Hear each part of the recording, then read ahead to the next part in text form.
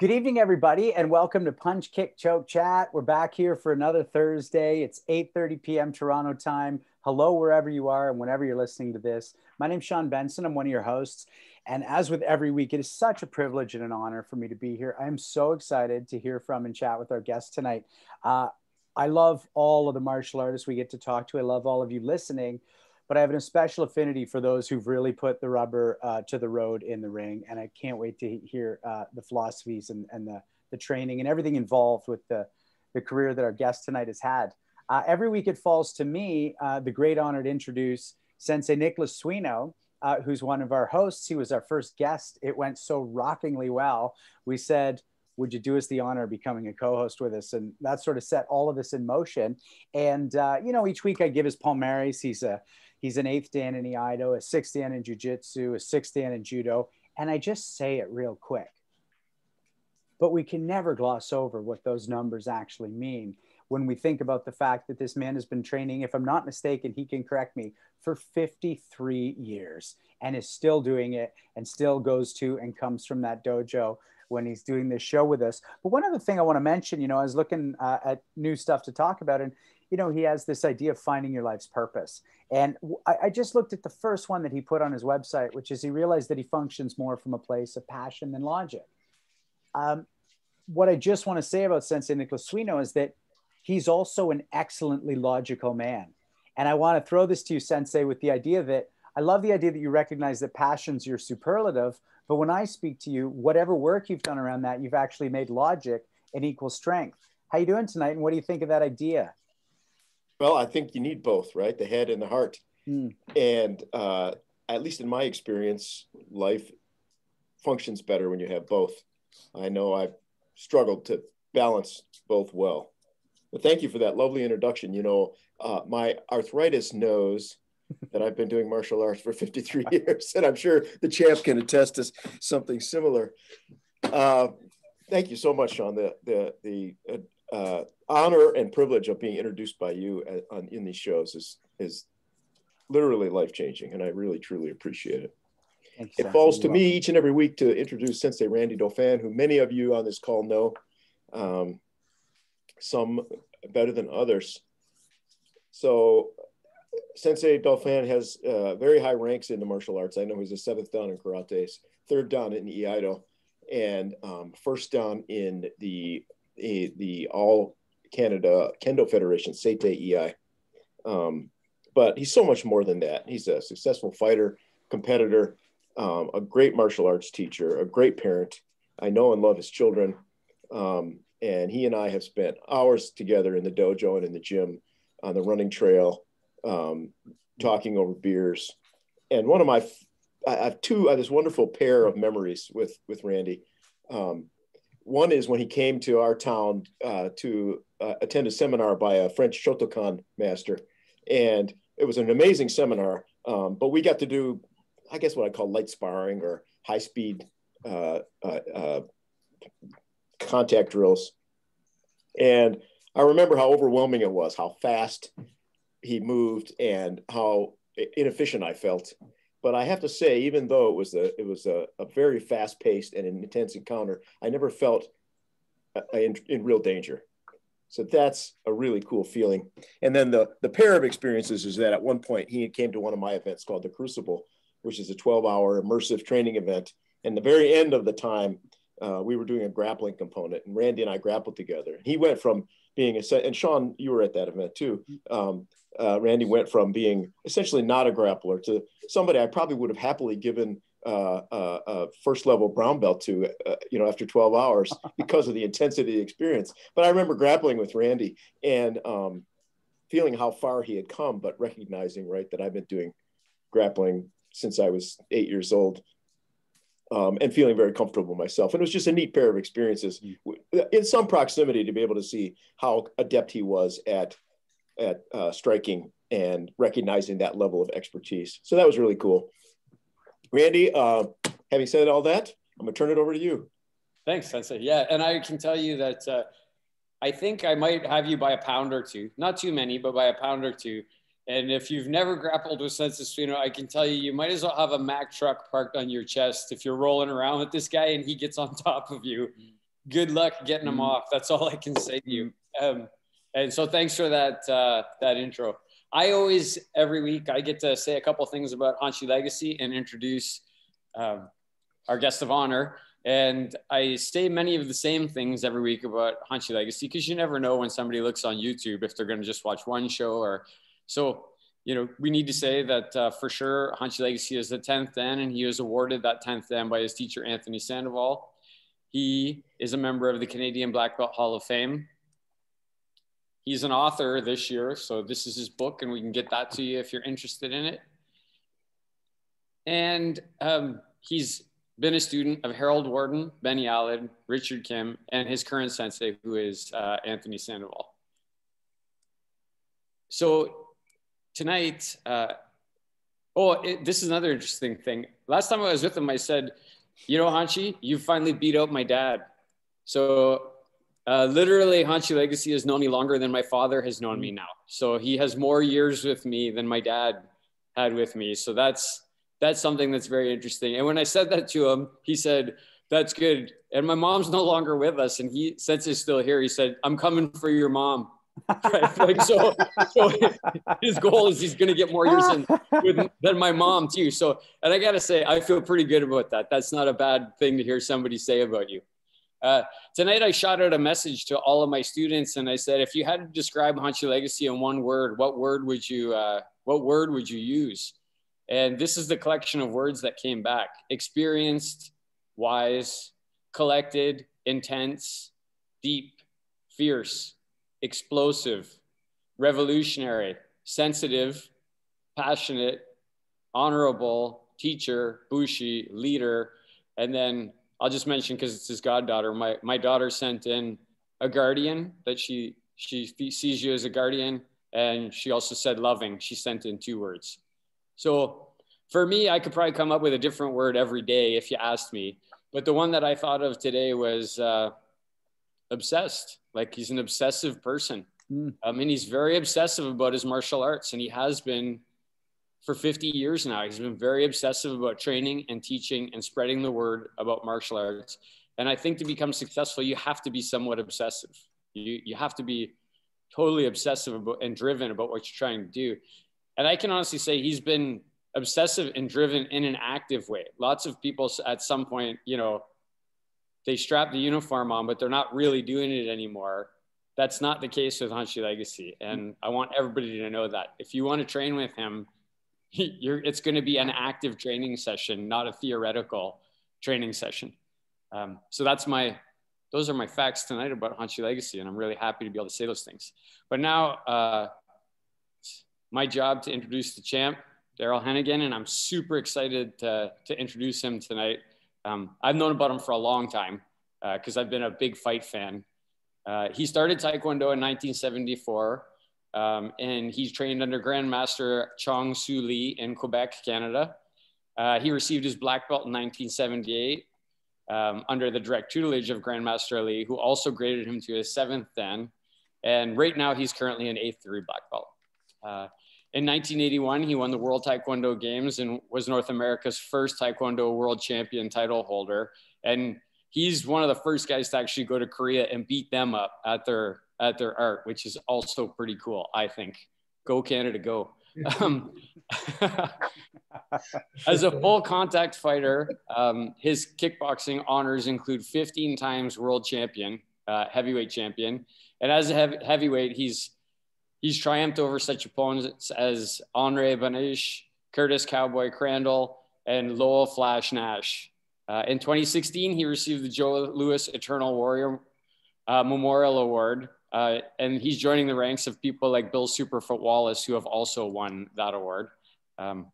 He's currently a member of Hanshitarian's World Kobudo Federation. He's proud of that. He mentions that often, which is nice. And he's a member of the Canadian Black Belt Hall of Fame, like Hanshi Legacy. And that's actually the first time I got to meet the champ.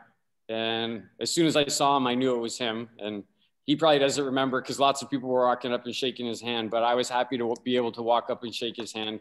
And as I walked away, I realized how small my hand was compared to his hand. The one thing I want to say about the champ is if you've ever fought before and you walk in a room with other fighters, you know the pecking order really quick. They have that thing about them, right? Like they just have that way they move. It's kind of Sensei Legacy says it's like mercury. You can't put your finger on it. You just know, right? You just know. And one of my students once said, that's that feeling of having like a secret identity, right? You have like the secret identity. People don't really know, but you know, and the other people who know, right? One of the things I really liked when we talked recently, he said, I consider myself to be a traditionalist, right? He considers himself to, despite all the sporting that he did, he considers himself to be a traditionalist, which I really like and I respect that. And one thing I know is if you watch him fight, even as a traditionalist, the champ knows what works and what doesn't work. You can see it. He knows what to leave aside and what to bring into the ring with him. And if you don't believe me, watch his fight with James Mad Dog Downey, and then you're going to see how he knows what he's doing when he gets in there. I got to just talk a little bit about his fighting prowess. And this is just my opinion. Again, I have opinions. So good with his legs and his hands, just so good at mixing it up. Great distancing, really good ring control, and very smooth at mixing things up. And one of the things that I really like, Champ, how you mix up the power. You don't just bring the hammer every single time with every kick and every punch. Sometimes it's just a couple of touches and you can see the person thinking, oh, he just touched me a couple of times. And then the next thing, their head's being snapped back like a Pez dispenser. It's crazy. And the last thing I want to say about the champ before we get going here about his fighting is, we said this before, if you want to ever see somebody get roundhouse kicked in the head, you should watch him when he fights shoot. You can go on YouTube and watch it. I mean, it's the ultimate roundhouse kick on the planet when you watch it. He for sure is one of Canada's best all-time contact fighters and probably globally as well, in my opinion. And I'm super excited to learn more about him and get to know him better. And also super grateful that he'd come on and chat with us tonight. So thanks so much, Champ. Just going to turn it back to Sean for a minute and then we're going to get rolling here.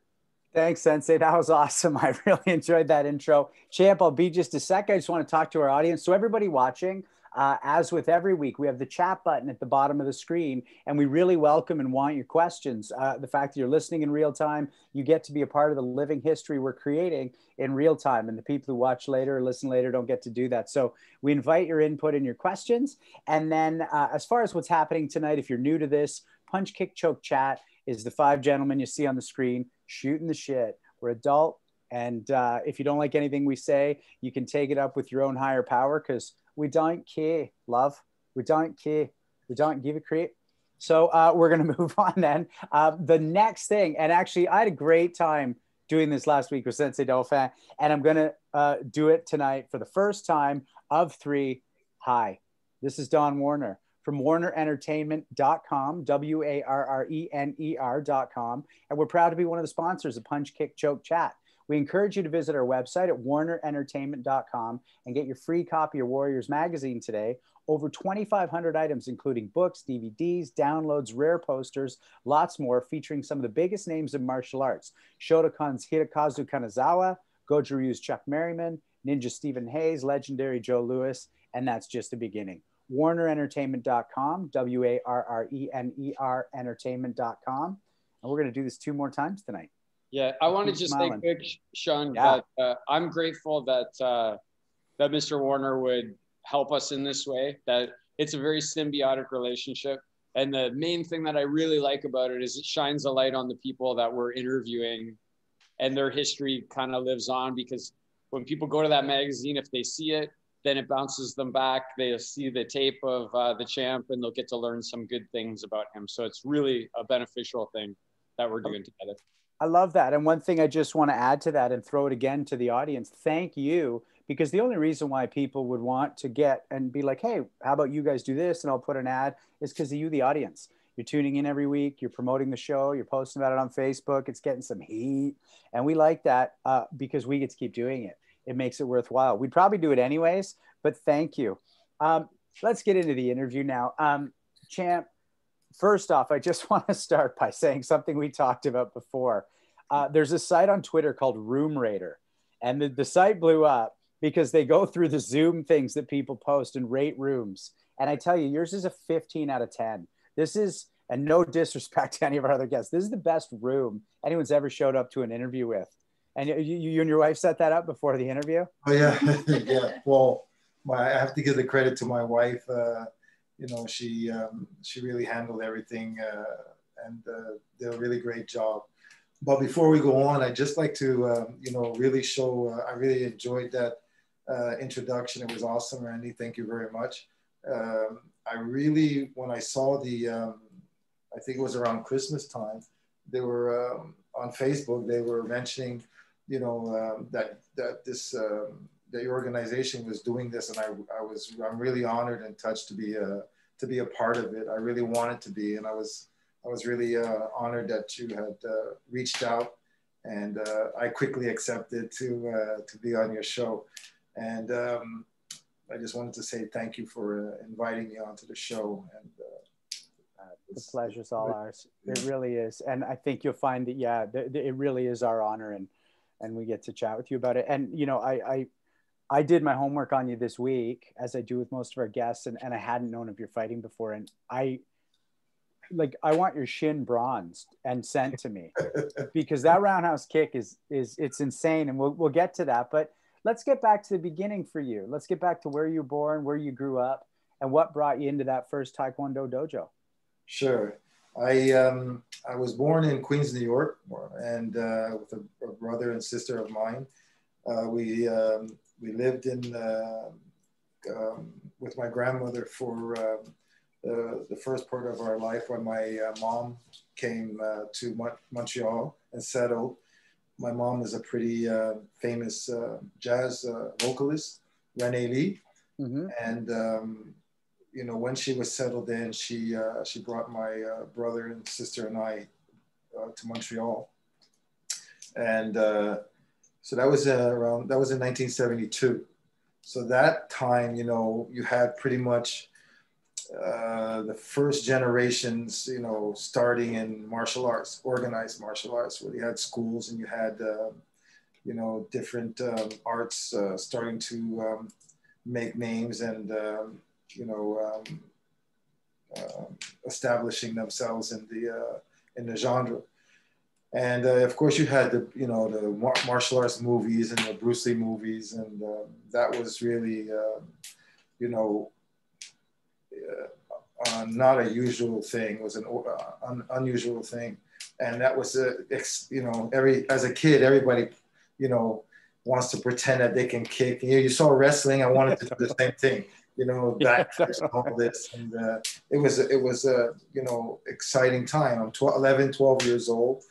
And I wanted to start doing some martial arts. So I actually started with Shotokan karate at the YMCA and down in Montreal West. And I moved. My brother was doing judo, and my brother and I have a little history of always fighting, like I guess most young brothers do, lion cubs. And, you know, when I was young, I had split my nose. So he used to always hit me in the nose and I bleed, and then the fight's over. And he was taking judo at the time, and Shotokan is a great art. And but I moved on to doing judo with him, and at the same place at the YMCA. And I was starting to get pretty good, you know, even at that young age. And, I think I went to a green belt, and I remember he had this big, I guess, Japanese, you know, teacher, and you know, I was starting to get fond of him, and I was really getting into it. And a friend of mine was doing Taekwondo at the time at another place, not too far. So he'd go to Taekwondo, I'd come to the Y and do my thing, but I'd go back up, wait for him at his school, and then we go home together. And I was a fresh kid from New York, and everything to me was funny. You know, I just had these big cheeks and I wasn't serious about anything. And it was just, you know, again, 11, 12 years old.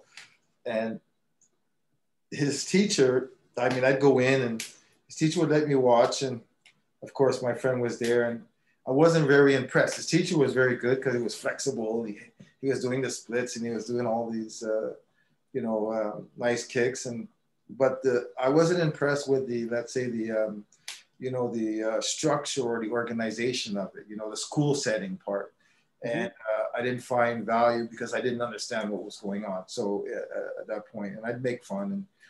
And then subsequently the school changed, I guess, owners. And my teacher, which is, his name was Ray Nickel. He's one of the first generation Taekwondo under Grandmaster Lee. And he came into the school. And so where the other teacher who didn't mind, he'd always kick me out. You know, I wasn't quiet, so he kicked me out. And it was like these long flight of stairs, and I'd have to wait for my friend at the bottom of the stairs. So one day, I guess, and I kept coming. He invited me to go see a Taekwondo demonstration that they were having at one of the malls downtown. And again, you remember the times of the time is Bruce Lee movies. And so the Taekwondo demonstration was, you know, nunchucks and swords and jumping, flying kicks and kicking apples off the sword. And, you know, they're, you know, spinning kicks. And so I was really captured at that time. That's what I said, okay, I want to do that, you know. And then I went back to the school, and over time he you know, invited me to start training, and I took to it really quickly. And it's kind of one of these stories where, you know, I never paid, you know, as like a normal kid going to a school, I never paid to do Taekwondo. He gave me a uniform. He only said to me was, you know, I want you to train, you know, every day. And I want you to do what I tell you to do, and compete. And that was all I wanted to do at that time after learning how to move. And once I started getting good and we started, you know, I started moving up in my belts, my ranking. You know, he sat me down. I remember the day, 'cause it was like one of these days where you're sitting in the office and the sun is coming through the window, big window. And it was one of those serious moments. And he said, you know, I'm going to make you the first world champion in Taekwondo. Ooh, so are you like 15, 16 around this time? I was a brown belt, so I'm about 17 at this time. And but I'm really becoming prime. And you got to remember, you had guys like Mike Warren, Albert Cheeks, Jerry Robbins. You know, these are like legendary guys in Taekwondo from that generation. And these guys were, you know, along, of course, with Daniel Richer and our fighters that we had here. You know, and a lot of them, you know, were these flash fighters too, very good and very dynamic fighters and very tough, even if they weren't like Jean Picard was a heavyweight at the time. And he was, you know, the first heavyweight, first champion. And he was you know, they were forces to be reckoned with in the martial arts time. And, you know, for me, though, it was a question of, I never got to meet him in competition, and he retired when I kind of broke through. And when in order to, you know, every generation has more than not an opportunity to fight the past champions of that generation, and that's sort of their passing of the torch if they beat them. And if they don't, well, it makes their job a little bit harder. And my passing of the torch was beating Jerry Robbins from the U.S., and who's today is the president of the World Taekwondo Hall of Fame. And was that before or after he had that combo with you about being that champ? Was that around that time? No, you mean that he became president of the... No, that you beat him. How was... Sorry? Were you fighting at that level with those people at that brown belt level? Is that when? No, so I passed black belt, Mm-hmm. and I passed black belt, and I think it was in 1979 or 78, 80. And I was really, young. I had these Elvis Presley sideburns or Jim Kelly. I don't like, I was a fan of Elvis Presley. So, Jim Kelly, Mm-hmm. maybe both, little both. And you know what, we were fighting, and I was reminded that it was at Hosford University. And, he had knocked out, every opponent that he faced before me. And I think I knocked out one. And I had this big, the callus on the toes when it split. So I had this big one on the big toe, and it tore right off. And you could see the meat of the underneath the toe. So his teacher came to my teacher while we were there, and he said, "Oh, that looks really bad. I don't think he's going to be able to fight." So yeah, right. My teacher. Yeah, right. I don't know what it was, but it just set him off. And he said, not only is he going to fight, but he's going to win. And then he took off. He said, left me standing there, and I don't know what happened, where he went. He came back. He goes, "I just saw Jerry Robbins in the locker room. He's got a stomach like this. He's got 2 rolls under his stomach. If you let him win, you don't deserve to fight. You don't deserve the champion." And that's what I remember. And that was a blank after that. All I know is I wiped him, and the rest became history after that. Yeah, with your sore toe and all. With your sore toe. I guess it didn't slow you down too much, Jim. No. So it really goes to show a lot of, how important, or how, I want to say inspirational, but I want to use another word, how inspiring, I guess, a coach can be, because they really can bring out the best in you as a fighter and the best in you as a competitor. And very good coaches know how to tap into that, that reservoir of talent. And he was an excellent coach and an excellent mentor and friend. And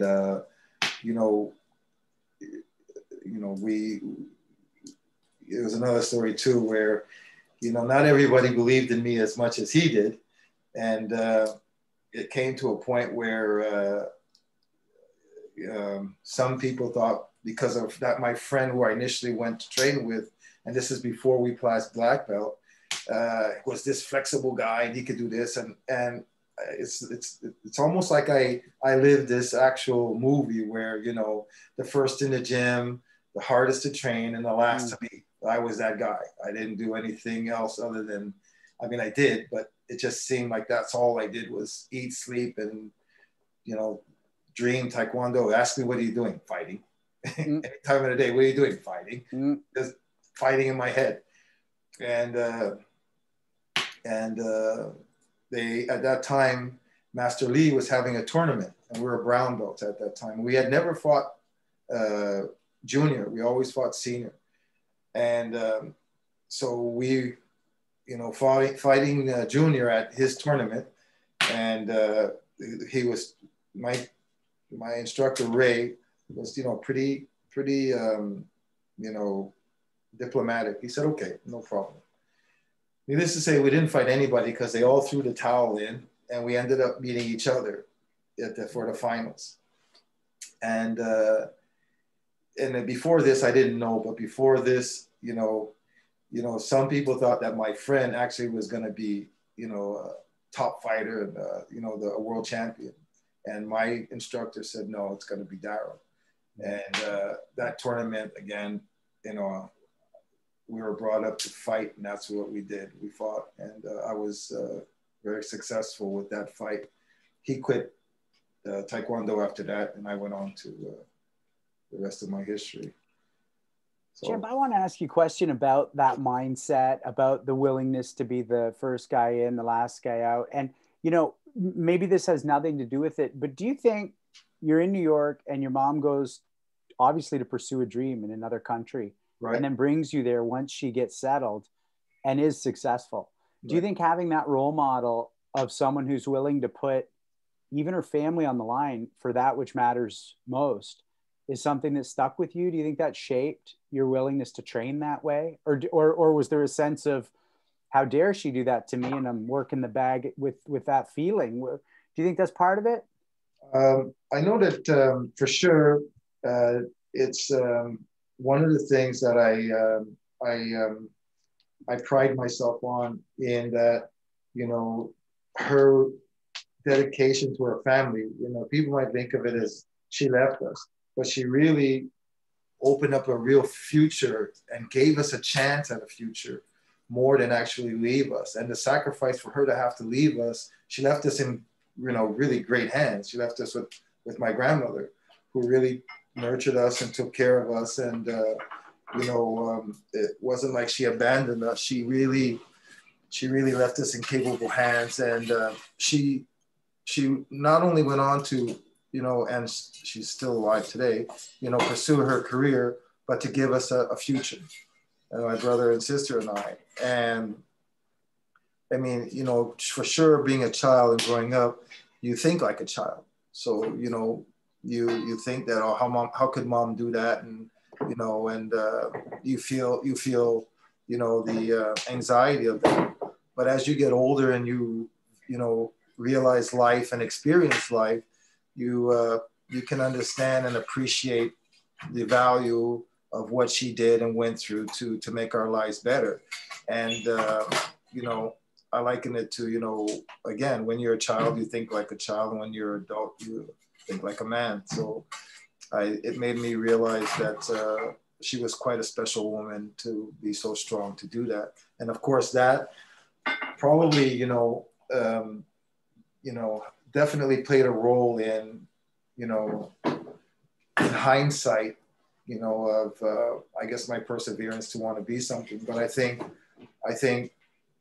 I was a driven soul anyways. I mean, I really wanted to accomplish things. And I think, you know, like I was saying earlier, the mentorship between a teacher and a pupil is, you know, extremely, the relationship is extremely strong and influential in, you know, how a young and you know, impressionable on a young child. I was, you know, 11, 12, 13 years old when I started Taekwondo. And, you know, to have somebody believe in you at that time, to be able to do something. And again, in martial arts at that time, it's very rough. It wasn't quite, you know, I mean, as finesse as it is now. It was very, you know, first generation martial artists are, you know, it's the true grit of martial arts. You know, they're really the backbone and, you know, the foundation of what martial arts, in any martial art, in my opinion, is founded on, is the, you know, the first generations of that, because they set the precedence of what, you know, martial arts should be like, you know. And as a martial artist, if you're talking about a sport, if you're talking about a recreation, you know, those have their definition. But as a true martial artist, we believe a credo that they really laid out. And I felt that as a martial artist and as a traditionalist, that's what I really prided myself on following.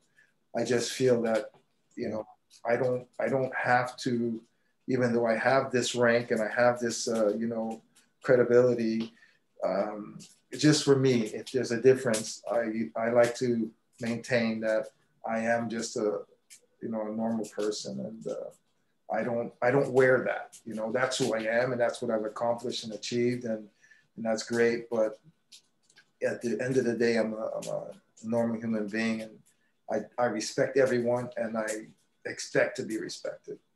That might be something like that thing about when you walk into a room and everybody kind of feels, you know, it's not something that you put on, it's something that you are, and it's something that you believe, so that you don't have to become that person, you already are that person.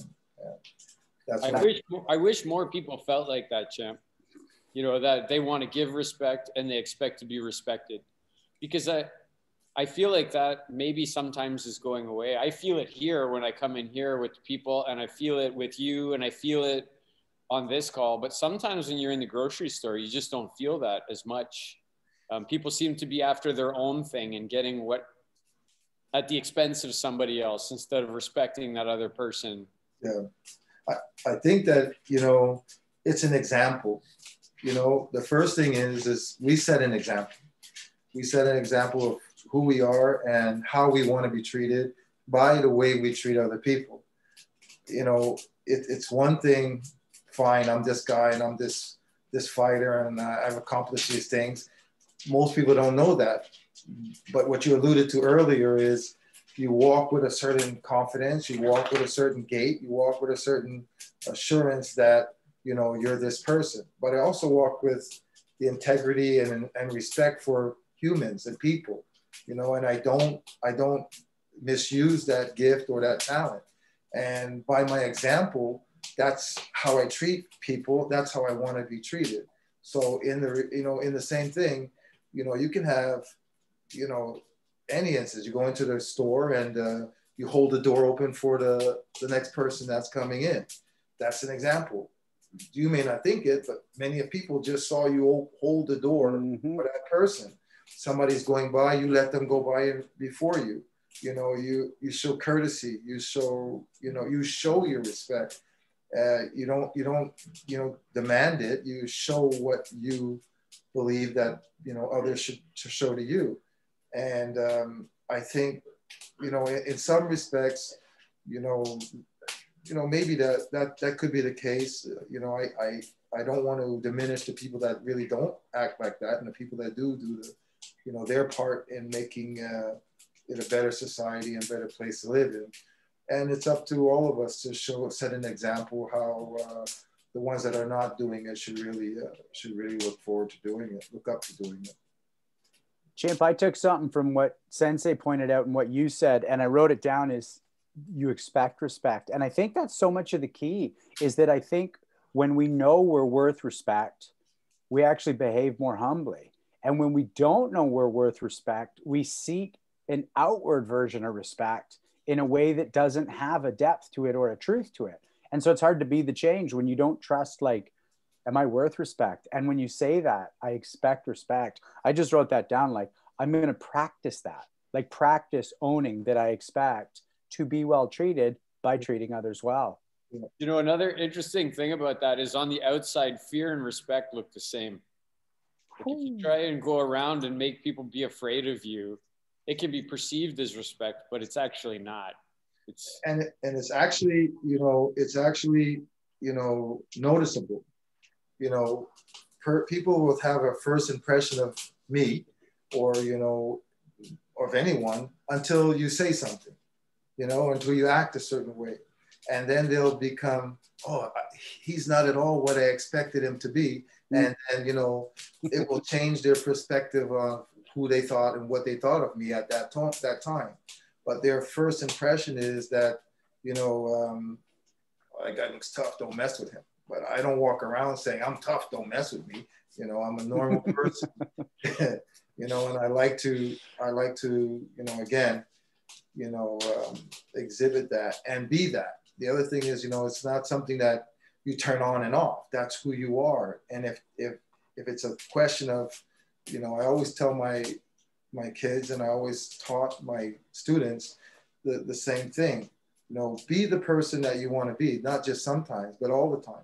And if you're that sometime guy, hey, ask that guy to do that. Well, no, he only does it sometimes. Ask that guy. No, he's not reliable. Ask that guy. Oh, he's solid. He's gonna do what he says he's gonna do. Well, then you have to be that person all the time, or at least more times than you're not. And then, you know, your character is then assumed that, you know, you're this guy and you know how to react when you're in those situations in life that ask you to, you know, stand up. This is what I love this show, because the way you punch and kick got you on our show. And now what we're talking about is so much more important to me than the punches and kicks. But let's get back to that, because so I'm going to link a few ideas here with this question. And then I hope it's not too convoluted, but you call yourself a traditionalist, even though in the sporting arena, you've been this 15-time world champ. So my first question is kind of why? And secondly, like Joe Rogan talks about this kind of idea, like, there's almost two kinds of Taekwondo.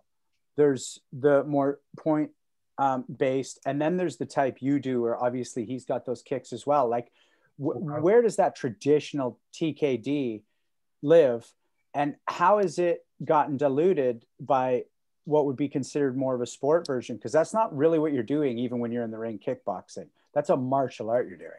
Right. That's not a sport. No, I mean, again, it's the foundation of where I come from. So the generations, or the generation before, and then my interpretation of that generation handed down to the next generation, and subsequently those after.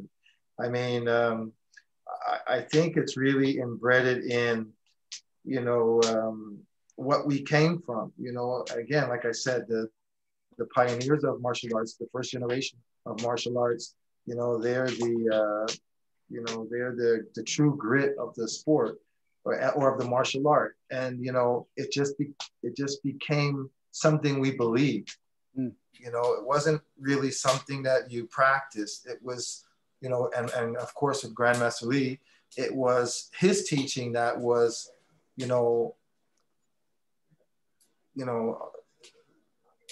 assimilated really our character, or my character, in that I learned how to be modest. I learned how to be respectful. I learned how to be, have integrity.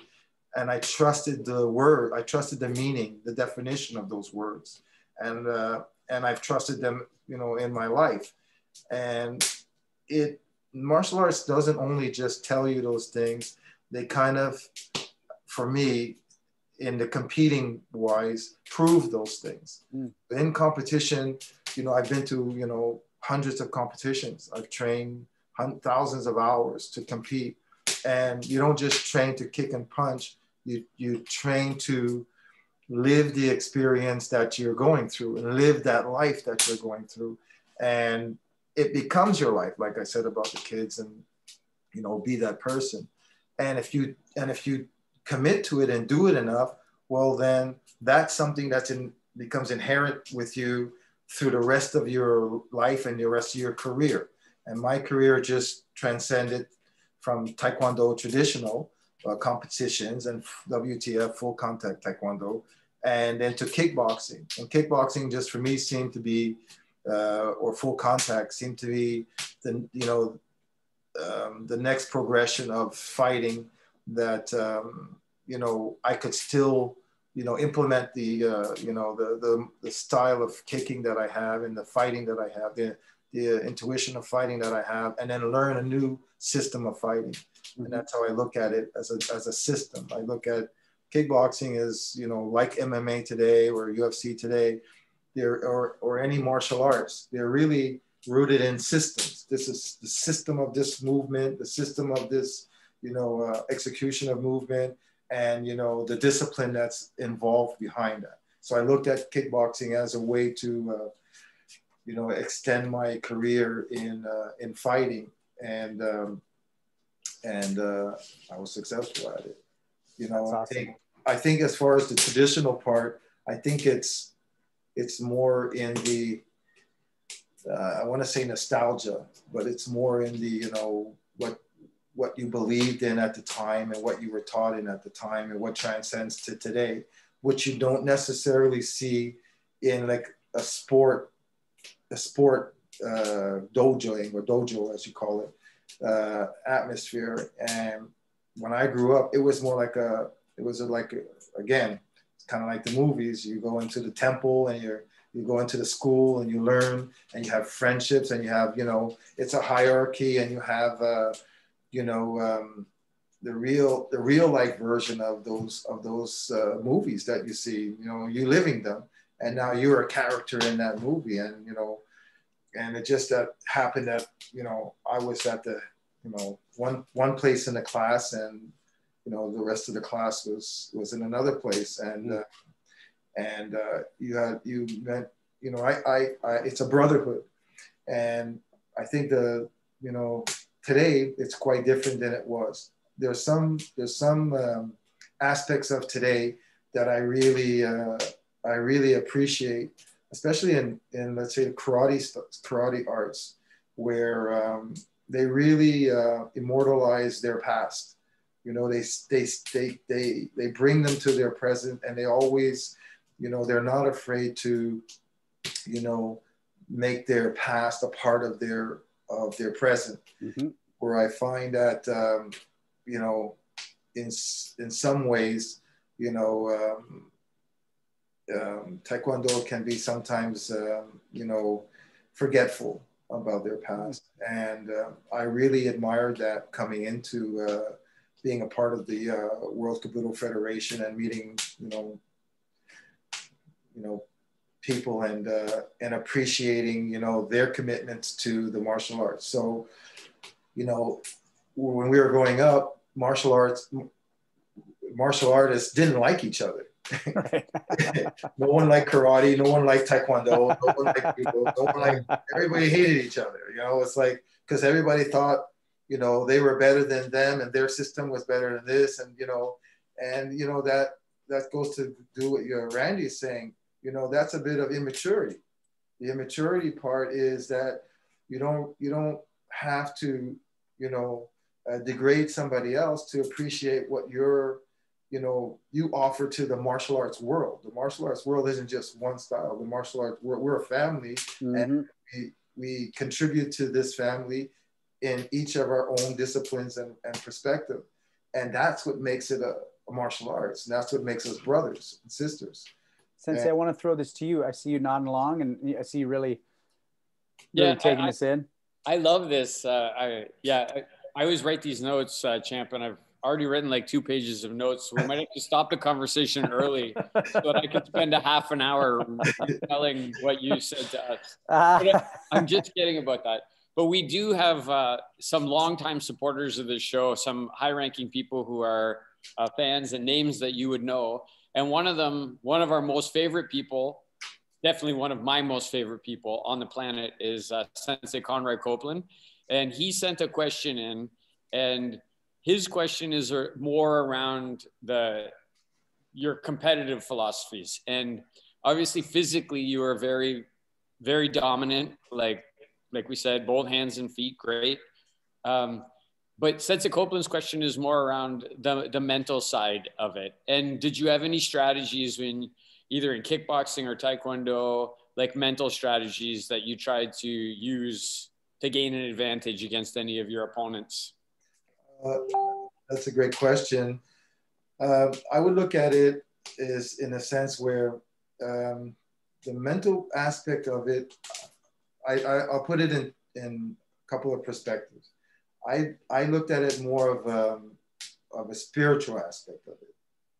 So I looked at it more along the lines of, again, in the teaching. I mean, this can be my contribution or my take on the philosophy of the things that we're learning as martial artists. And, you know, things when I started doing Taekwondo started to make sense to me. There was almost this logic forming, you know, it created this balance between, you know, what you could do with your body and what made sense. All of a sudden, you know, things started to make sense, and, you know, you could put things together or rationalize things better because you're able to, you know, form your body and allow yourself to do or be able to do all these fantastic things. And I think, you know, the competitive aspect of the mind part is in the training. I mean, you know, when I say first in the studio, in the gym, in the dojang, work the hardest and last. Well, that work ethic, you know, sets a mindset to, I believe this. I believe this is going to happen. I trust that this is going to happen. And at the time, more importantly, the man teaching me believes this too.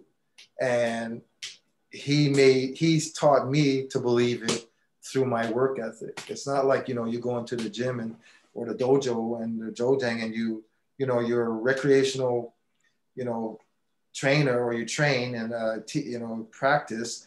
And then you want to aspire to be, you know, a national, international world champion. That's not going to happen. You don't have the mindset to do that. Your mind is not triggered on that.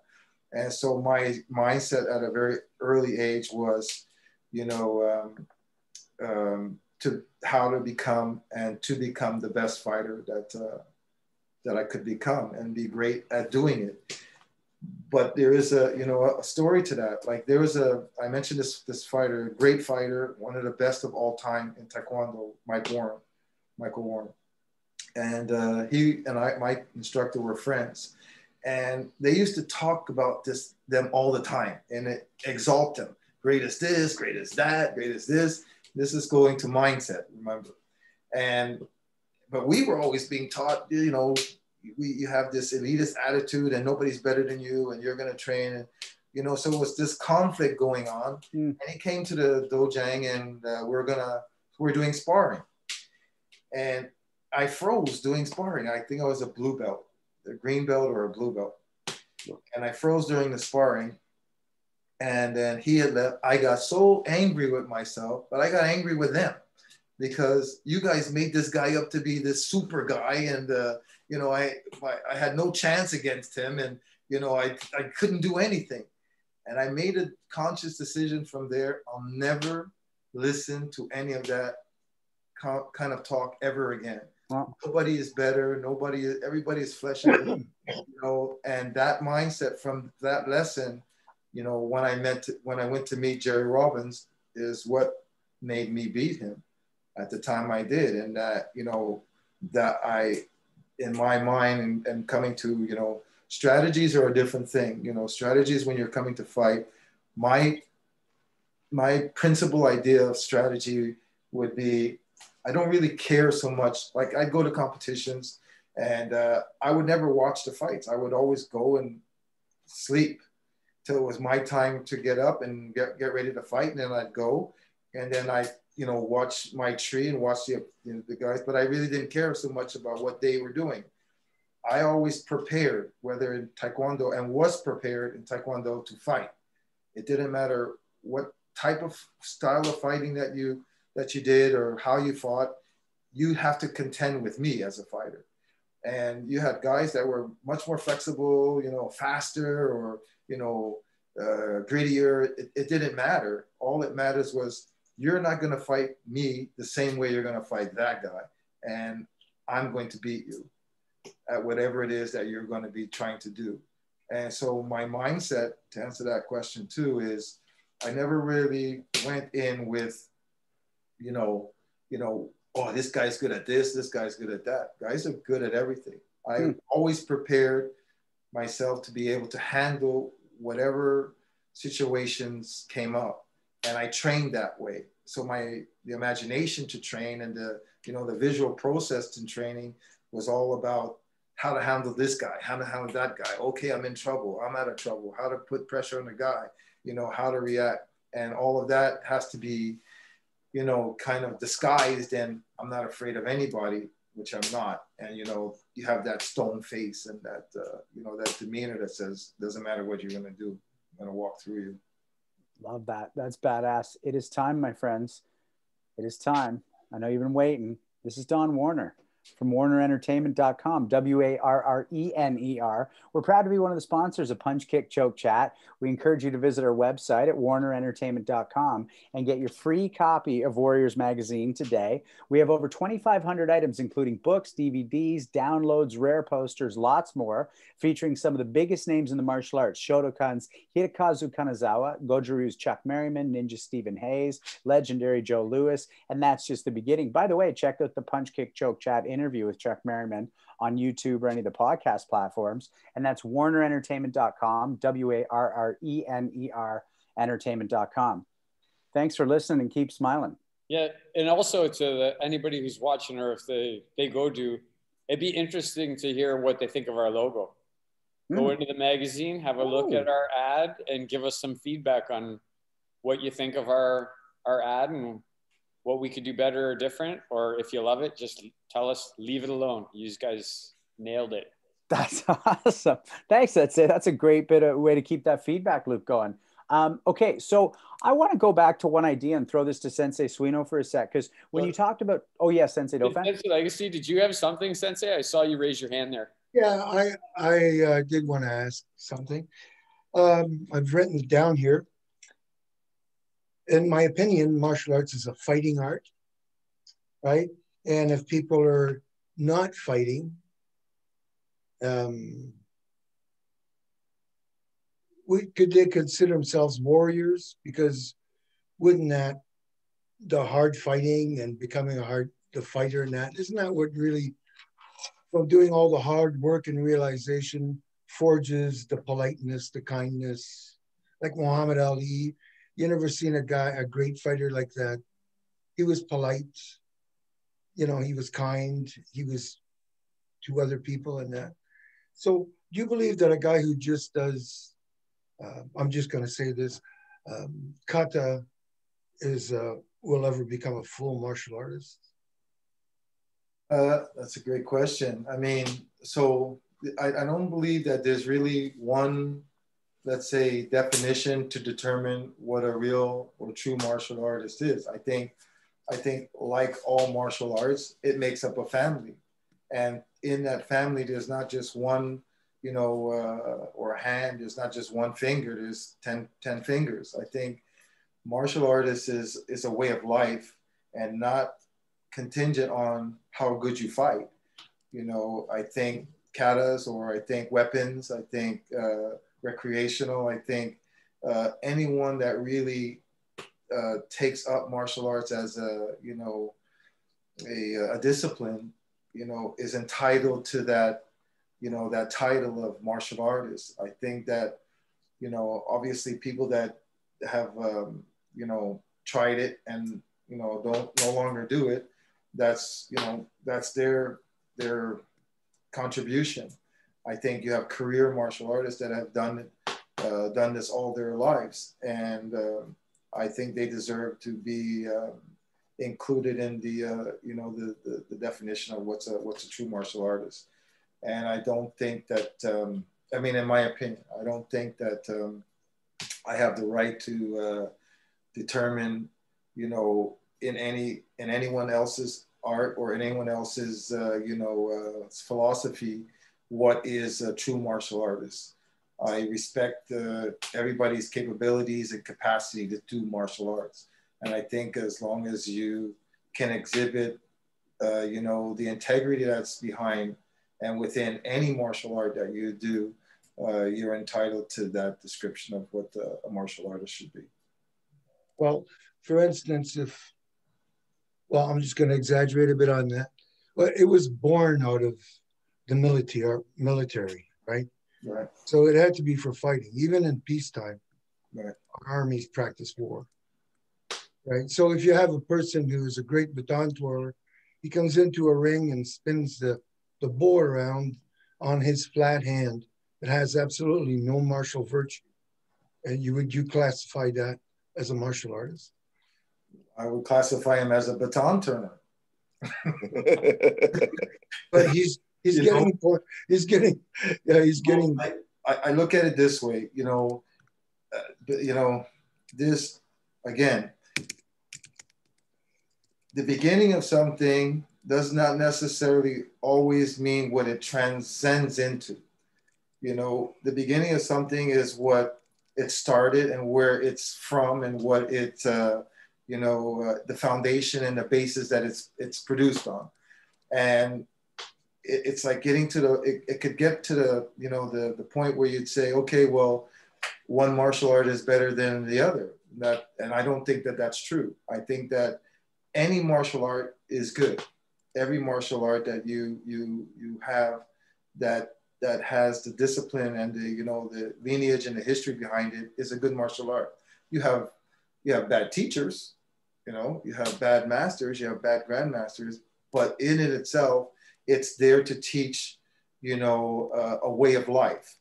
And today's society, even if it comes from war times or times of learning how to do combat to defend ourselves or to defend themselves, you know, from learning how to use the size in the field to cut down rice, and and learn how to use these methods, weapons to use in combat. It's not a part of the necessity of life right now, and being a practitioner of it. So I don't feel that it's my place to say what's a true martial artist or not. I can respect anyone that does martial arts to their capacity, but not everybody can be a champion. Not everybody could be a great fighter. And, that's why you have people that, take, 10, 15, 20 years just to pass a black belt. So, and they don't compete, but, they showed such dedication and such commitment and such, fortitude to continue something that they may not be the best at, but they found a home, and they found a kinship to doing martial arts. And should they not be entitled to be called martial artists? I think everyone that practices martial arts to the best of their ability, within the integrity of their martial arts, deserves to be considered a martial artist. At what degree is something else, but I think martial arts is great enough to include, the different levels of, the arts, beside fighting, or beside, the more, let's say, dramatic things, the more exceptional things, I hope that answered the question. That was awesome. It's nice to sit back and watch and take it all in. I'm just giving my perspective that I think that where, I'm more inclusive of, the greater aspect of what martial arts should and could mean, to limit it to just, the aspect of fighting, and where those attributes, like you said, come from, where you really forge the ability to have this confidence, and through your training and fighting and competing, that you actually make it come to life. And then that's where you do, like you said, and like we've discussed, you do, walk with this assurance that you can handle yourself and protect yourself and whoever you might need to at any given time. But I think that sometimes they're baton pullers. All right, thanks for that, Chip. We got a bunch more questions I want to get to, but before we do, we're going to get to the 10 questions, and I just want to make sure we get through these, and then we're going to come back through some stuff that some people have asked and some ideas I want to expand on. So these are 10 questions that you can answer as impulsively as you like, and expand as you wish. What is the most effective move in your martial arts arsenal? Me? Oh, yeah. It's the most effective. No one gives a shit what my answer is. What's the most effective move?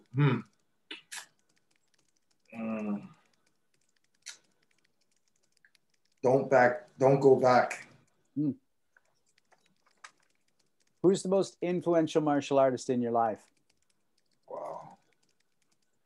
That's a hard question. Because I think, I'm the kind of guy that I can appreciate martial arts done at, or anything done at the height or the highest level of its competitive nature, or its exhibition, what it shows. And I'm a realist, and I've taken from many fighters, because I understood what it was that they were doing. And I felt that was, and that's how, I came back to Taekwondo. I started in Taekwondo, I went to kickboxing, and in 11 years of not competing, but fighting, not competing in Taekwondo, but fighting, I came back to Taekwondo. So I had to learn how to fight all over again. Mm-hmm. So what did I do? I watched films. I didn't really care too much what they were doing, let's say, in the local scene. I really took World Championship level, US Open level. I took, you know, videos, and I watched what they were doing, and I learned how to do what they're doing, and then what I would need to do to beat them at what they're doing. And that's what I trained. I trained how to fight in aspects, in ratios, in ways that they're not doing and wouldn't anticipate me to do or haven't been being done. So it becomes innovative. It becomes, you know, a challenge to, you know, make them see me in a way where, oh, he came from kickboxing. He doesn't, you know, he doesn't know what the system or the style is, to he's back. You know, in my second year back, I won silver medal at the US Open. And I knocked out the guy from Denmark, who was one of the rising stars of his time. And I'm not boasting on that fact. It's just expressing a fact that I studied what it was and how I needed to fight in order to come back, where everybody expected me to be this dominant force and fight like I used to, or fight like they see me fighting in kickboxing. And the sport has evolved, you know, 2 generations or a generation and a half since I was there.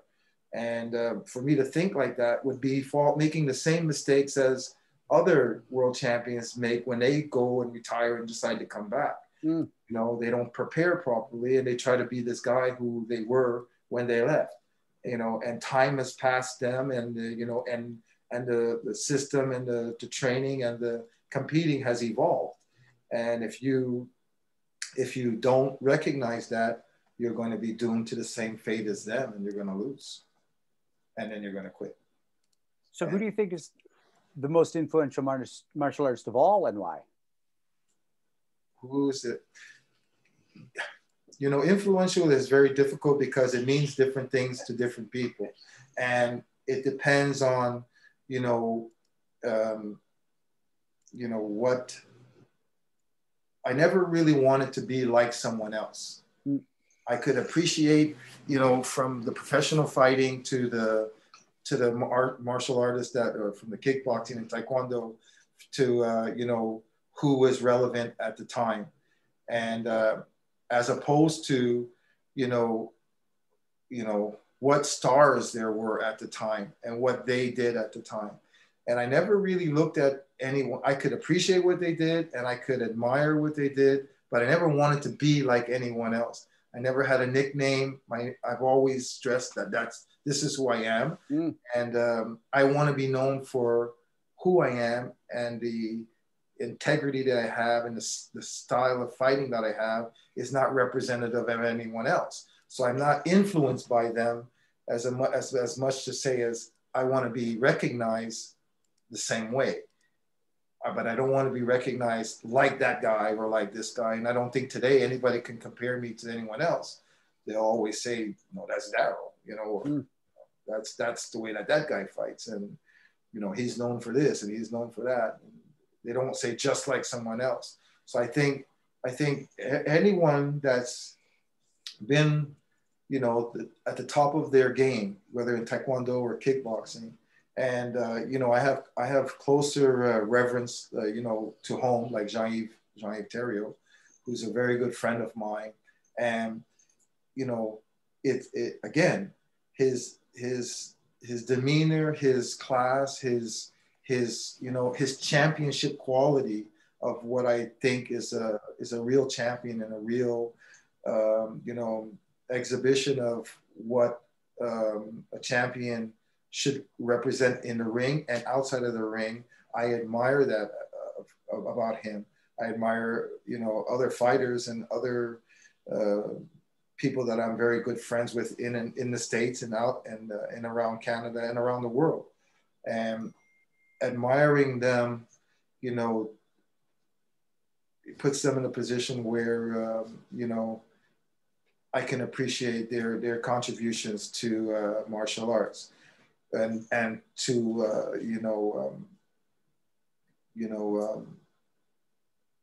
to life, I guess. But I don't really find that I really wanted to pattern myself after anyone. So I can appreciate them, but at the same time, I really wanted and stressed in my life to be Darrell. So What excites you most about the next 5 years of your training? Sorry? What excites you most about the next 5 years of your training? Not being old.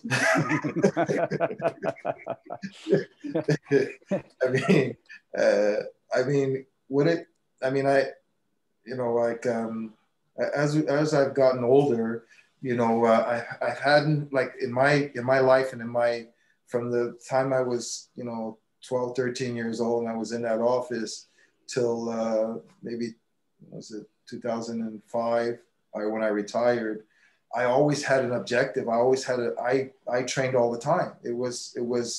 That's what I did. I didn't go to parties. It was rare that you would get me to go anywhere, because I never wanted to be subjugated to staying up late or being in, territories where I would be uncomfortable, whether around smoking or drinking, or I just wasn't, not that I was antisocial. I just had more, objective of being me.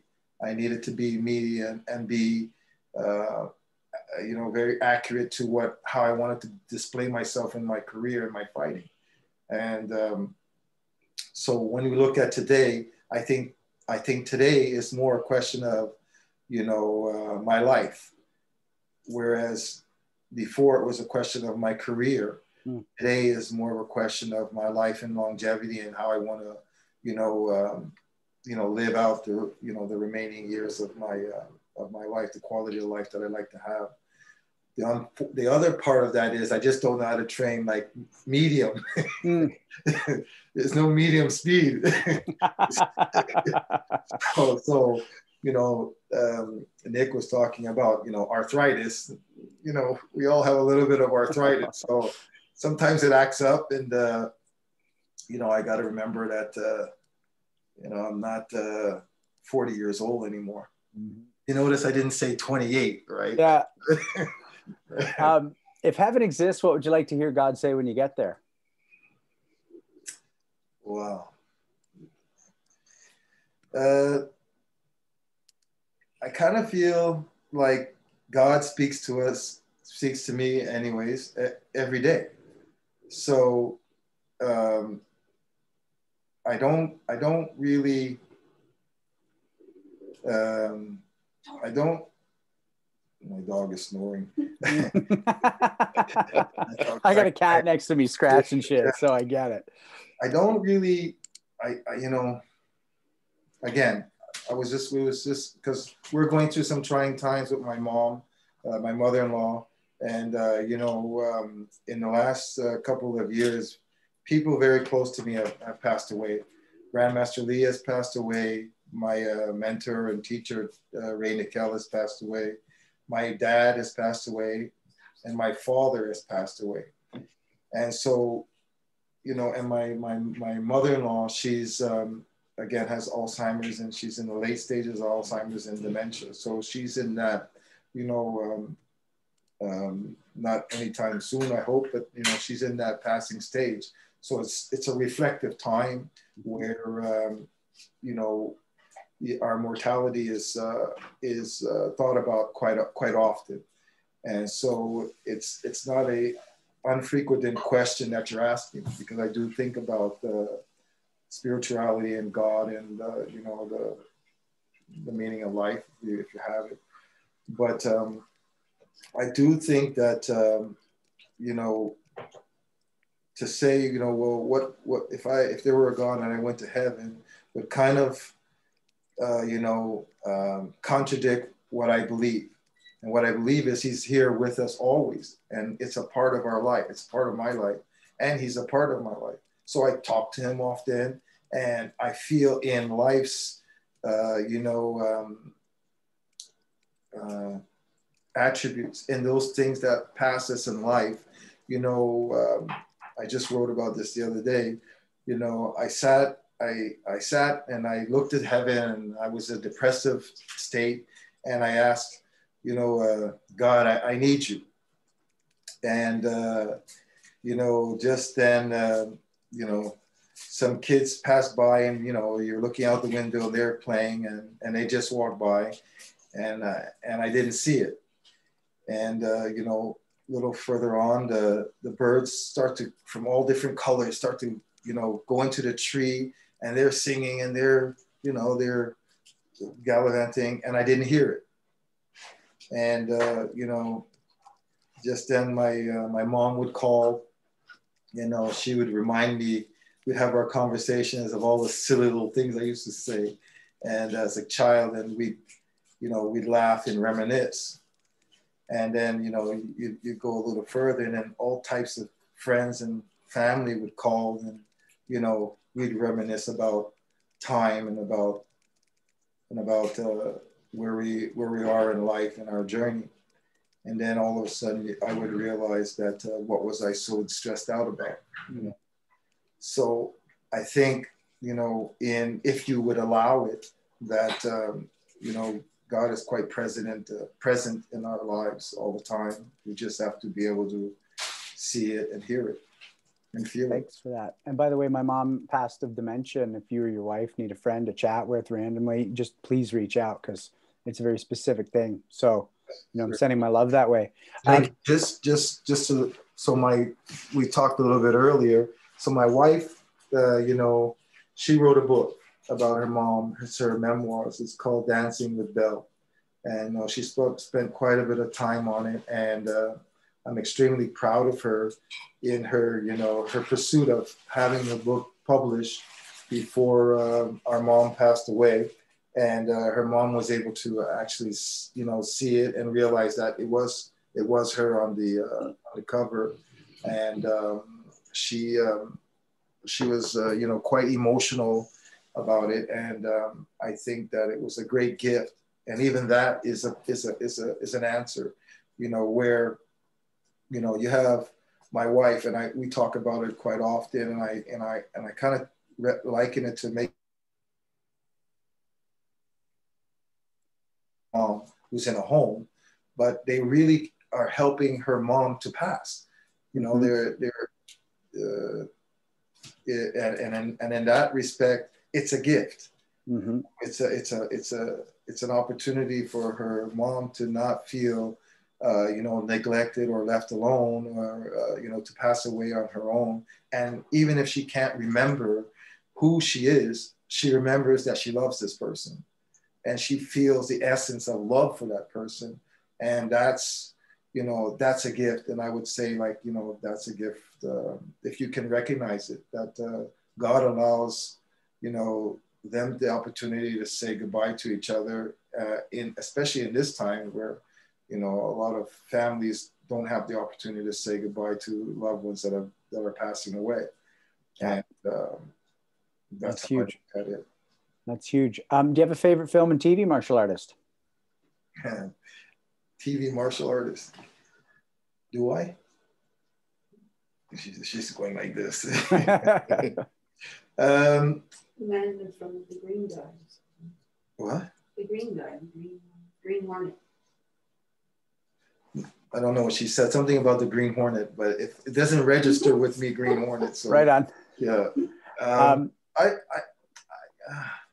You know, I think that, you know, when you were growing up, there was, you know, Bruce Lee was the martial arts action hero. You know, you have a lot of films, and I don't really watch a lot of films. I am friends with Michael J. White. I mean, we're not bosom buddies, but we are definitely martial arts friends.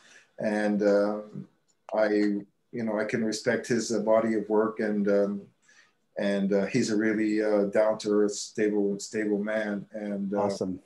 And I can appreciate you know, his contributions to the martial art cinema and world. And I have a lot of, again, friends in the States that are with in movies. I don't think Bill Wallace does them anymore, but I'm like his little brother that he just seems to torment whenever we're together. Yeah. But I love him, and you know, I hope the feeling is mutual. So right on. I've met quite a you know, fascinating group of men in my even in my associations here with, again, John Terrien and Jean Theriault and Cesar Burkowski and Wally Slokey, and, you know, the members of that, of our Montreal elite, you know, and I have a good friend who I terrorize is Greg Polak. He's our little brother who just, but anyways, I wouldn't terrorize him if I didn't love him. And, you know, he's a great guy too. So we have, and some others that if I'm not mentioning, you know that I definitely am thinking about you. So is there any one martial artist, past or present, any time in history, who, if you could train with, spar with, fight with for 1 hour, who would it be? I'm not a good sparring partner. I mean, to be honest with you, I'm not a good sparring partner. I had a sparring partner, and he was actually one of my closest friends and long life friends. He's the second godfather of my second child. And I had two for my second child because they were both my best friends, and I couldn't make one of them godfather. Mm-hmm. And so, you know, his name is Jersey Long, and I don't know if you've heard of him, but he was very dominant. Also, he was a middleweight in Taekwondo and in kickboxing, and we were training partners and really inseparable. And I think that as training partners go, I don't think that I would have wanted to train with anybody else other than him. And he was a great contribution to my my anger sometimes. Mm. But you know, very talented man and world champion in his own right, and someone that whose fighting style and skill was you know, only matched by a few in his life. And he stands out as one of the Canada's greats as well. That's awesome. Thanks. And Paul Dupree, I hope you heard that, because he did have a question that I had queued up for after this about Jersey Long. So that's awesome that you touched on him. If everyone in the world could have the greatest benefit you've gotten from martial arts, whether they train or not, what would it be? These are deep questions. That's not like, I'm going to take an hour to answer this question. Well, you got about a minute. Let's repeat that again. Sorry. Well, what's the greatest benefit you've gotten from martial arts that you wish everyone on the planet could enjoy? It's not as hard as I thought. I would say my humanity. I think that someone once asked me too, like, how would I want to be remembered? And besides being a great fighter and the successes in my career, and I said to them, which is kind of the same answer, I would like to be remembered for my humanity, the person that I am and have become over the years, and my awareness of, you know, my responsibility with the talent and with the successes I have. And it's a saying, and sometimes cliche is, you know, with great power comes great responsibility.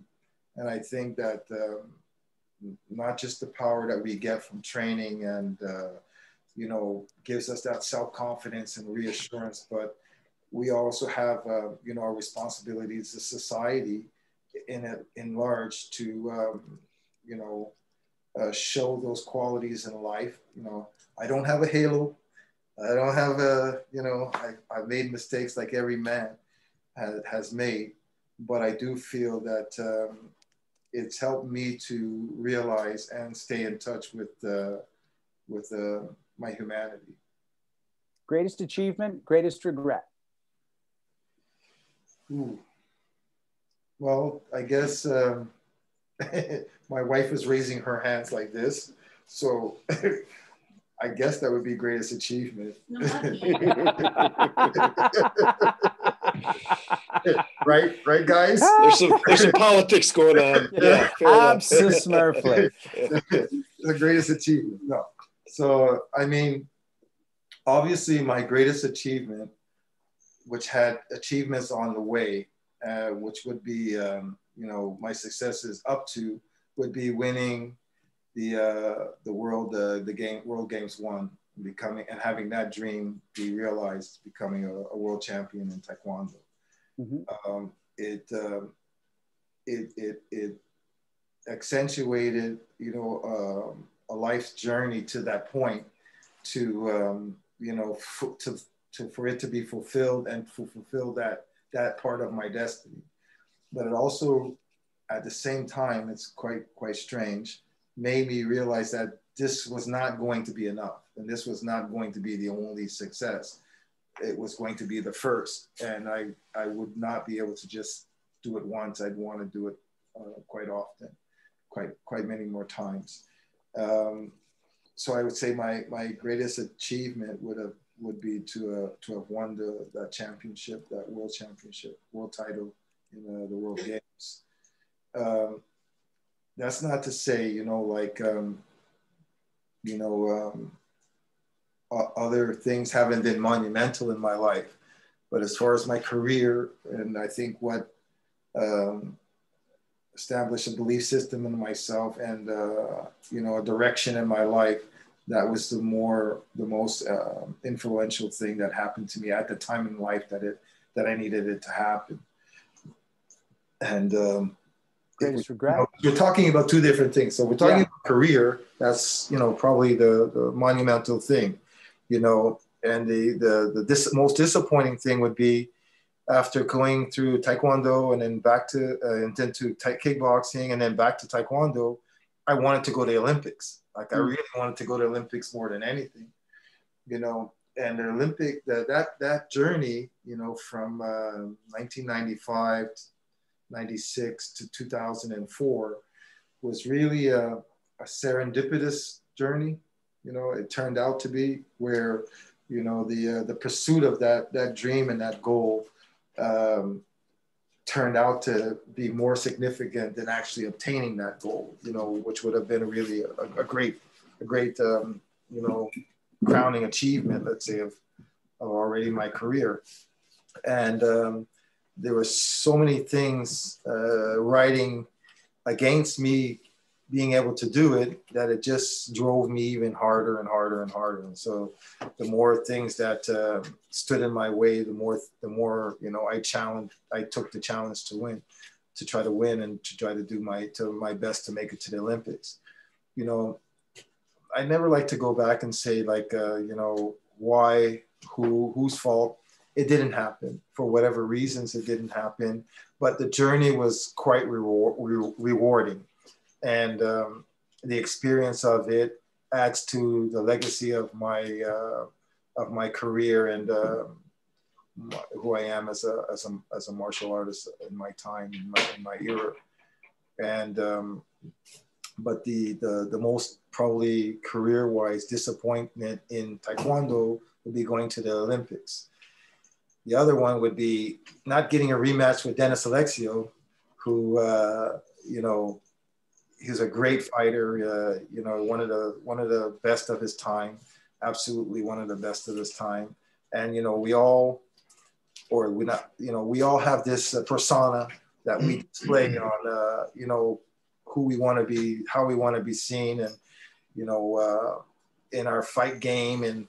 But, you know, with me, outside the ring, he has always been, you know, very respectful and very, you know, again, it's like we're competitors, but, you know, when we met again in 2001 in Hawaii. And that meeting was, you know, kind of like you know, like a movie kind of thing. We embraced and hugged, and, you know, it was very touching for our moment. And, you know, it shows the mutual respect that we have for each other. So my maybe disappointment would have been that I should have really learned what the outcome of high altitude is. It's not very pleasant. We fought in Lake Tahoe, and you know, the body having no more oxygen is not a good feeling at all. Whew, yeah. You did knock him on his ass, though, which not many people can claim. Well, he's again, he's a really extraordinary fighter. He's a great fighter, and I would have loved to have had the opportunity to fight him again and in more favorable altitude. Would have been a challenging outcome, I think. And who knows? Maybe something can happen. I'd put my money on you, champ. That's who I'd be betting on. Thank you. So thanks for that. Thanks for those 10 questions. Listen, I lied, and this is my least favorite part of the show, is that, the depth and perspective you brought to those answers. And I mean that so genuinely. We're out of time. I'm afraid we're out of time. This always flies by because I want to keep chatting with you. And we're over time. And as always, our guests our viewers are still with us. Nobody is left. And that's a testament to you and your thoughtfulness. But what we do like to finish the show on is we go around the horn. We each chip in a little on our experience chatting with you. And then we give you the last word before we take it home with a bit of housekeeping. So Hanshi Legacy, you want to chip in at all? Well, it was great to hear your story. Yeah, it was good. I would not want to stand in front of you in the ring.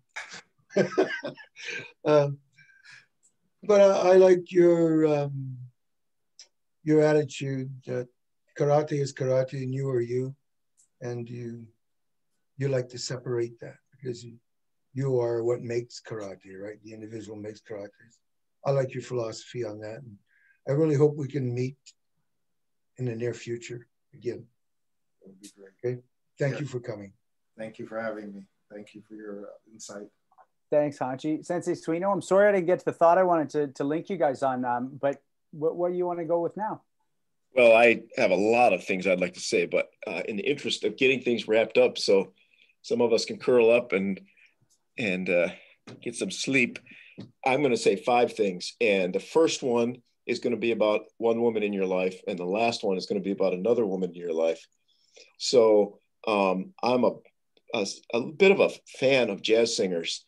And so it was a wonderful shock to hear your mother's name and realize that she's connected with you. I've heard her sing, not in person, but in recordings quite a few times. So that was really cool. And it's a great example that she said about going off for her career. My mother did the same thing, went to New York City for a graphics career. And although she didn't rise to great heights, my sister followed her, and my sister ended up having a monumental career because of the example set. So I think there's something to that idea. Absolutely. Thank you for sharing the story. Number 2 is I just love to see somebody who is a reflective person with a fighter's history. That's the pure gold that we get on this show, and we're so lucky to have you. Number 3, not so common these days, the thought, when you're a child, you think like a child. When you're an adult, you think like a man. And thank you for not only saying that, but being the living example of it. You said something I've never heard said quite this way. Number 4 is you trusted the definition of those words, modest and respectful. And I think that means you lived into them, but I've just never heard anybody say it quite that way.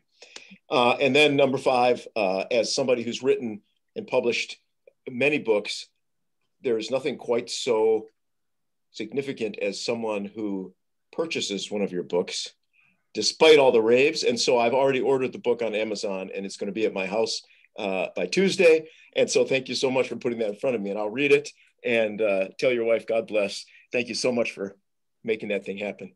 Thank you very much, Nick. That's very nice. Thank very you. insightful. Thank you. Thanks, Sensei Suino. Sensei Dauphin? Man, the champ, 2 words I would say: very genuine, very deep. Totally genuine person, very deep person. Going back to the beginning, yet another martial artist. The YMCA should be credited for so many great martial artists and the beginning of so many great martial artists. It's really crazy when you think about it. If you go back and look at all these interviews, so many people started at the YMCA. I like when he said he wasn't serious about anything when he was 11. I like that. Right? Like, that's awesome. Right. I like his early memories of his instructor when he said, "Do what I tell you, train and compete."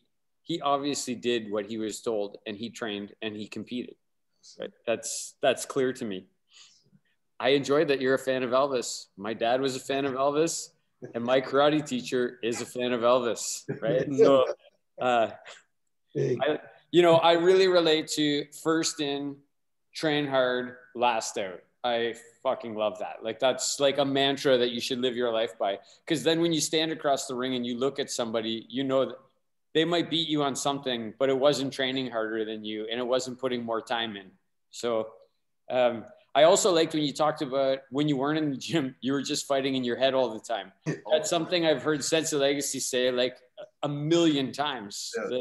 When I wasn't in the dojo, I was fighting in my head, right? And I do that too. I really like what you said about your mom sacrificing to give you a future. That's awesome that you can recognize that. Like Sensei Suino, when you're a child, you think like a child. And when you're an adult, you think like a man. That's, in retrospect, that comes very clear. You made the statement, I was a driven soul. And I think you're still a driven soul, champ. I don't think that's changed. You were and you are.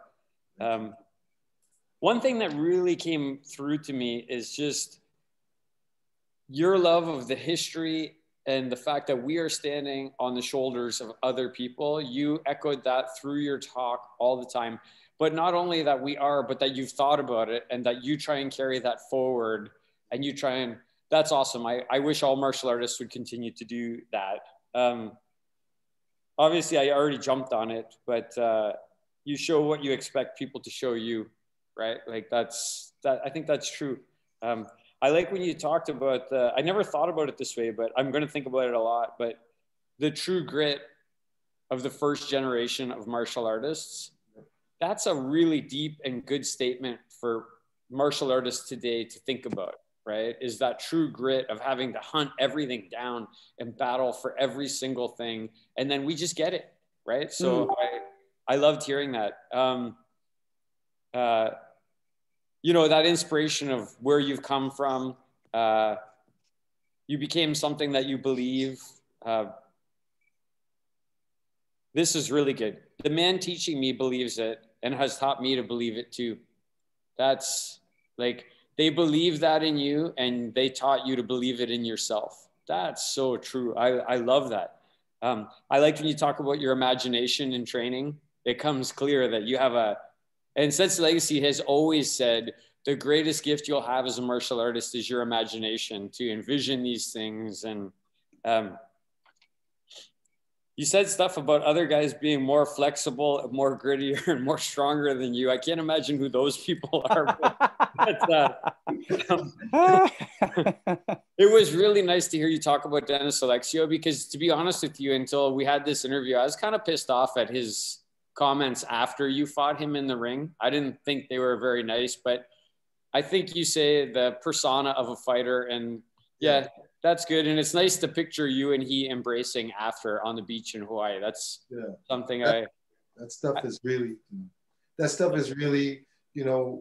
what you're saying in front of the cameras. And I don't want to cut you off, but what you're saying in front of the cameras, but there is the human part about it. And I don't want to cut you off. Just go. No, that's okay, champ. It's your show, right? I liked what you said, that the next 5 years for you is about the quality of your life, that the beginning was about your competitive career and now it's about your life.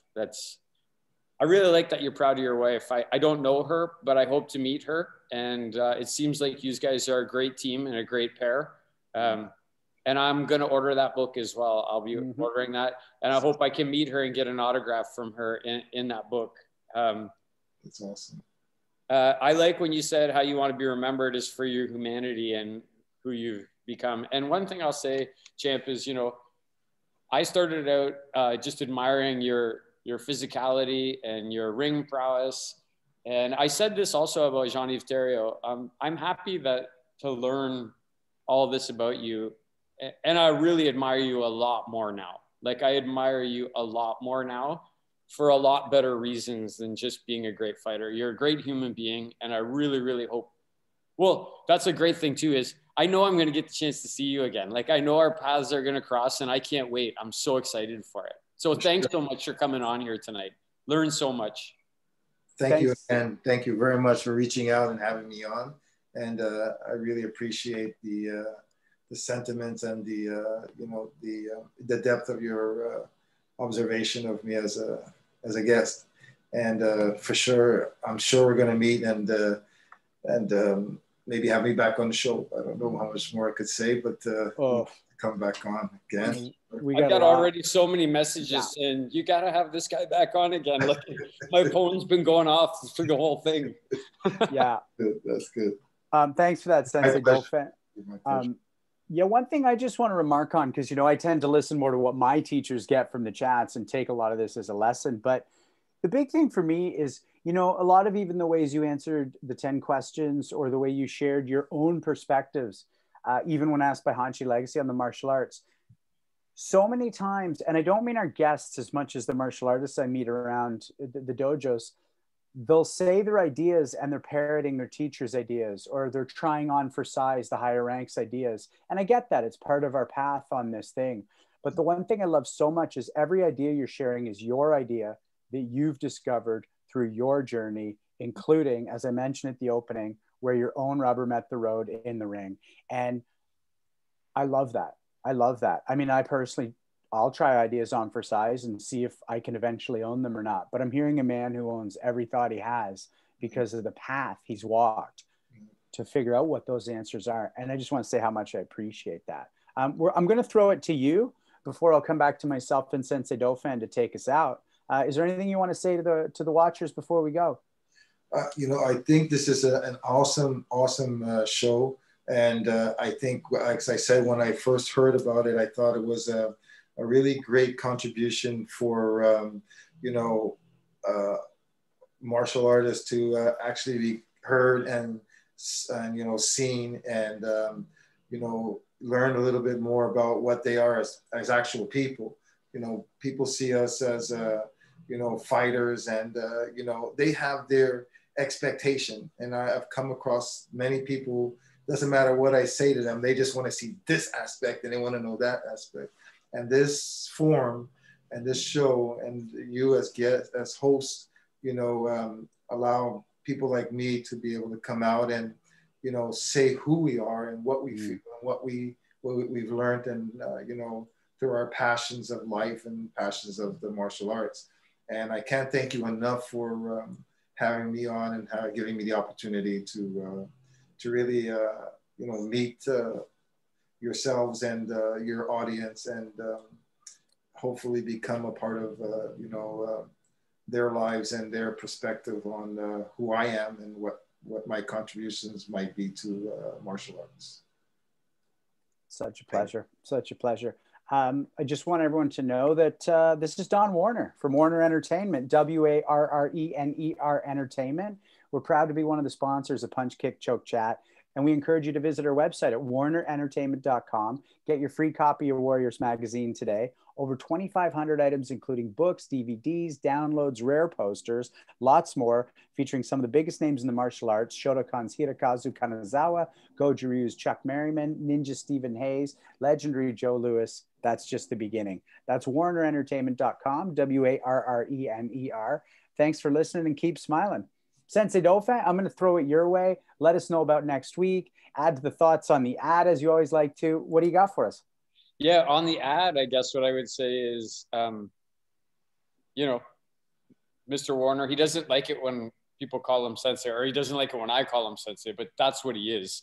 And there's people on this call and lots of people who he's responsible. He's a pioneer in North American martial arts as well. And so I really am happy to be connected with him and that we are connected with him in this way. And I really hope that one time we can have him on here. He says no, but I would really like to be able to talk to Don Warner on this show. Next Thursday, super excited. First time we're ever going to have two guests on simultaneous. And we're going to have Hanshi Tarian on and Hanshi Burkowski all together. And we're going to have Hanshi Legacy. And these are like three people who go back 50 years together, right? Like they've been connected to each other for 50 years. And I think we're going to get a true flavor of what it's like to kind of just sit around a table and listen to people talk. And I'm excited because your personality comes out when you're around your friends, right? Like when you're around to some of your 5 closest friends, that's the easiest way to see who you're really like. And I can't wait. What's that, Champ? They're 2 great men. Really, really you have a wealth of, you know, history in those two men for sure. Absolutely. I agree. I've known Hanshi Burkowski. The first time I met him was at my very first tournament when I was a yellow belt. Yeah. And I didn't know Hanshi Tarian then, but I've really gotten to know him over the last couple of years, and I'm really grateful to have gotten to know him. They've both really supported this show and helped us a lot, and I can't wait to be talking to them next week. Exceptional. They're exceptional men. I'm really, you know, honored to be called friend and brother to them. I called John Big Brother. So yeah, he said we probably can't get into it. We'll get into the next time. You can think about your answer. But Hanshi Tarian sent me a question and said, "Ask my little brother about what I used to say about his spinning kicks all the time." That's what he said. So let's just don't answer that, please. Yeah. Let's just leave that as a teaser for the next time. It's the reverse of the round kick. Well, thanks for that, everybody. Thanks, Sensei Dauphin, for letting us know. I can't wait for next week. I mean, that's going to make my job so easy. I'm going to just sit back and guide as little as I need to. And thank you, everybody, for watching. It means the world to us. We can't wait to see you online next week. Please be safe. Life is what it is. And make your way here next week safely, happily, and put in some training from now till then. All the best, everybody. Thanks everybody. Bye, Thank you, Champ. Champ. You're welcome.